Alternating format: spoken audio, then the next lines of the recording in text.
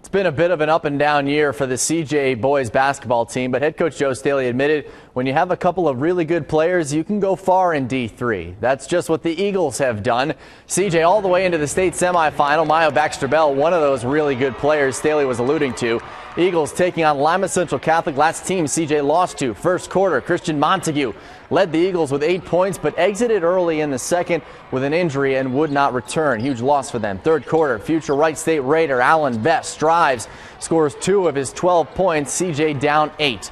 Eagles trailed by as many as 14 in the second half, but they come on strong down the stretch. A lot of it thanks to Myo Baxter-Bell. CJ down 3 with under 4 to go, and Baxter-Bell making it a 1-point game. He had a game-high 18 points, but CJ couldn't overcome LCC. Eagles season ends 55-50, but certainly a great season for the Eagles.